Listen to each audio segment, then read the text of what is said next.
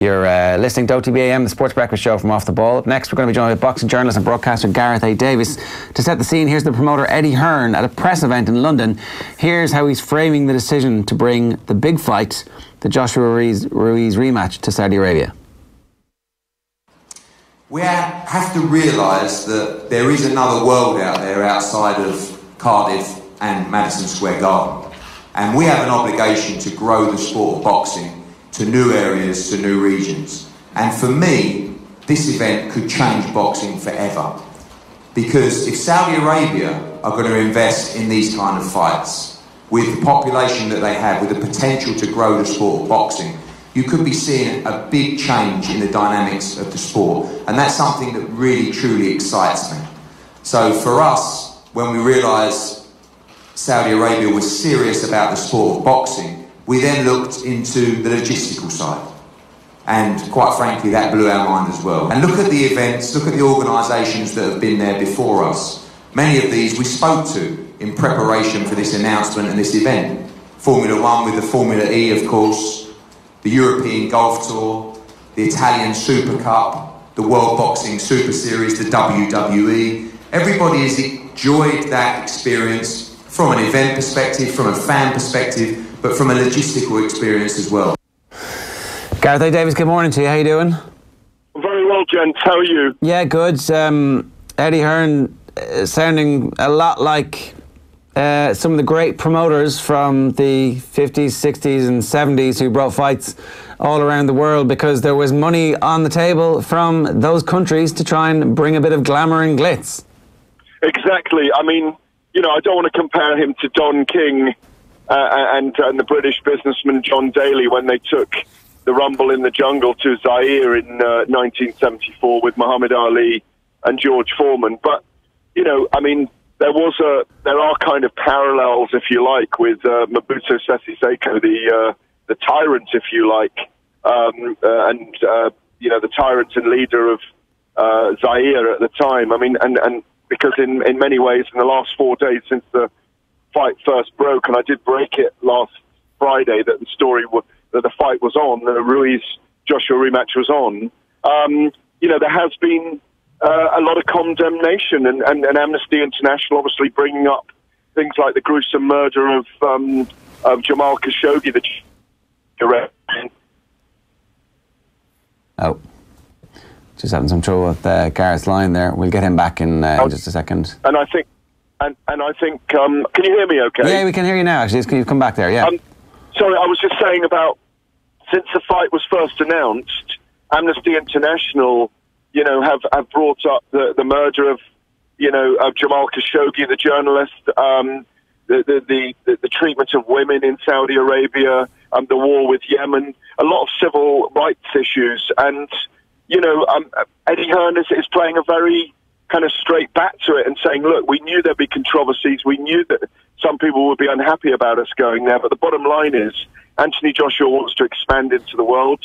We agreed with Andy Ruiz and took him to a neutral venue. But also the bottom line with this, I think there's just so much money on the table from the Saudi sports organisations that they decided to take it. Who is that money on offer to? Is it mostly in the purse that the fighters receive, or how does that work? What is the business behind that? Well, there's a huge site fee, I believe, to be in the region of 40 to 50 million pounds, that the majority of which will go to Anthony Joshua.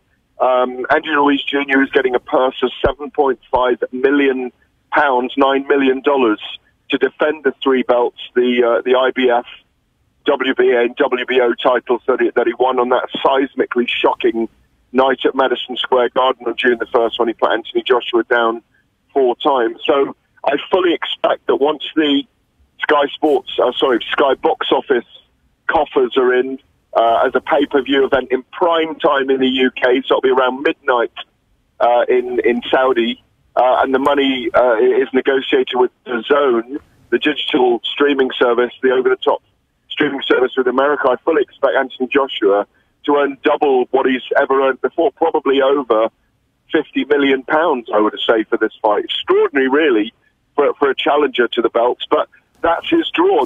And that is why so much attention has been focused on Anthony Joshua. There have been 3 fights in Saudi Arabia in the last year, with the World Boxing Super Series with George Groves and Callum Smith, obviously won by Callum Smith, and Amir Khan against Billy Dibb last month. But the focus is on Joshua because he is such a big, pivotal commercial and sporting figure. How much does Eddie Hearn make from a fight like this, Gareth? Well, do we ever get an idea?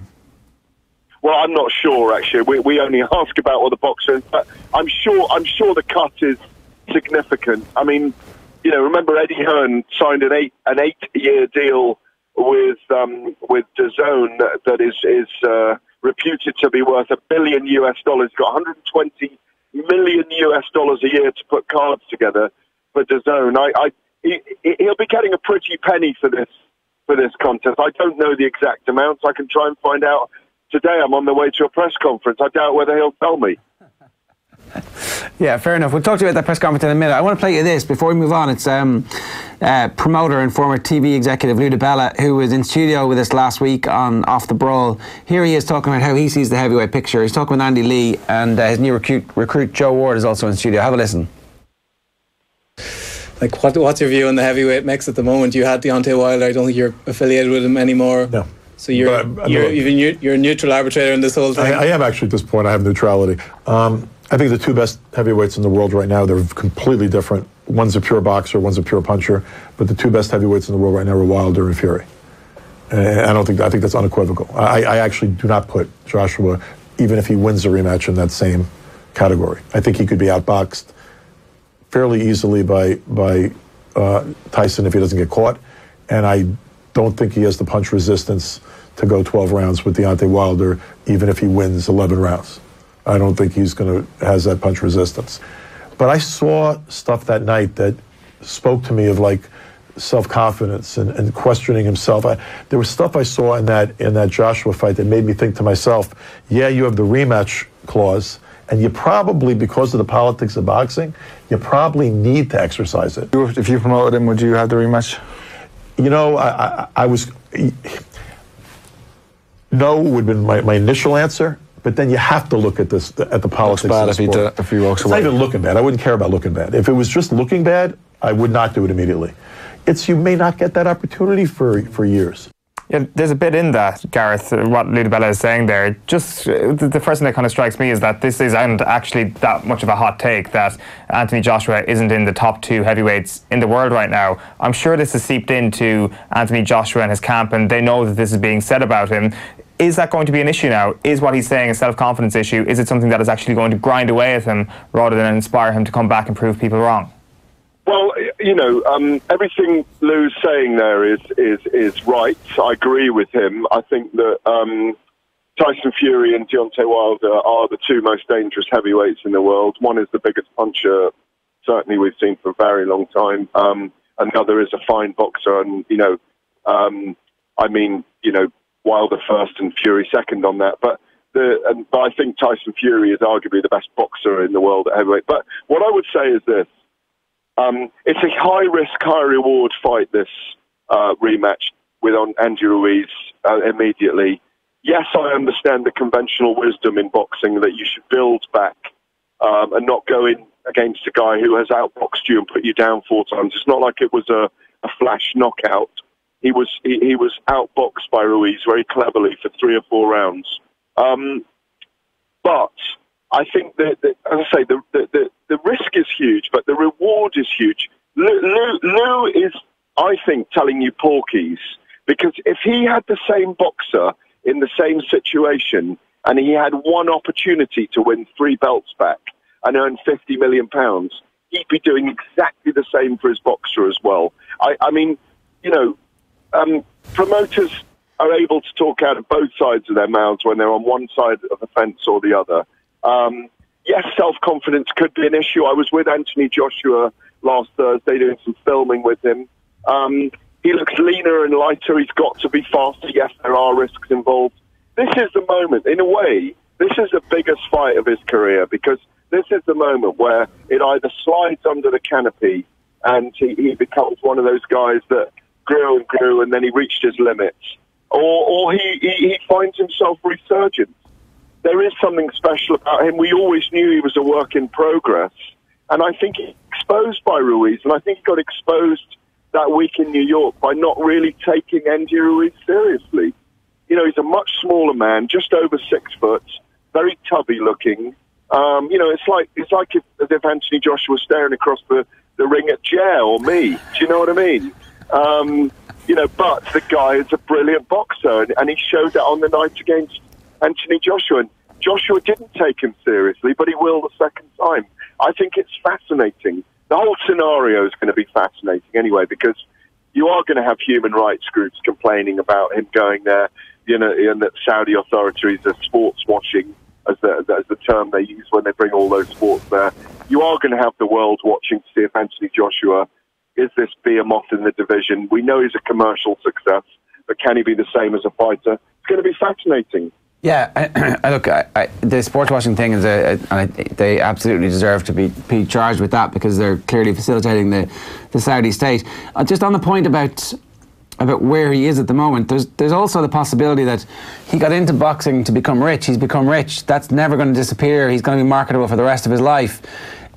Sometimes something breaks in a boxer, and it felt a little bit like the post-fight interviews and the pre-fight interviews were of a piece with the performance that he put in against Ruiz, and that perhaps he's just not that into boxing as much as he needs to be if he wants to be the undisputed heavyweight champion of the world and take on Wilder and Fury in a way that we thought was going to happen 18 months ago.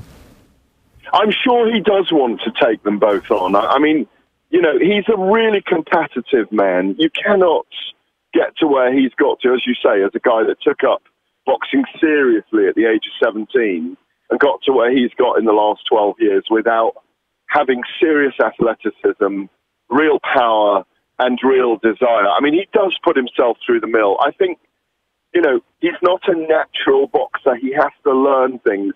He's naturally competitive. I still think the Wilder and Fury fights will take place. I do believe that he could win the rematch. I think it's a 50-50 fight. I think personally, to make it easier for him, they should have brought the fight to Cardiff if they could have. I think that would have given him more advantages. He's been through the rhythm and the rituals there twice already in front of, 80, 90,000 people. He's been successful. He's never lost in the UK. But I think the bottom line with this is I think they've realised that if they are going to lose to Andy Ruiz the second time, they want a massive payout. But I don't think they do believe they're going to lose. And when I spoke to Joshua last week, he doesn't believe he's going to lose. He believes he's going to be cleverer this time. And if he's got Andy Ruiz hurt, or even knocked down as he did in that third round in New York, he's not going to pounce on him and be reckless, which is what he was. He was very reckless in that contest. All right, Gareth, good stuff. Thanks a million for joining us this morning. Always a pleasure, gents. It's Gareth A Davies there from the Telegraph, talking to us about what's happening with the heavyweight division at the moment.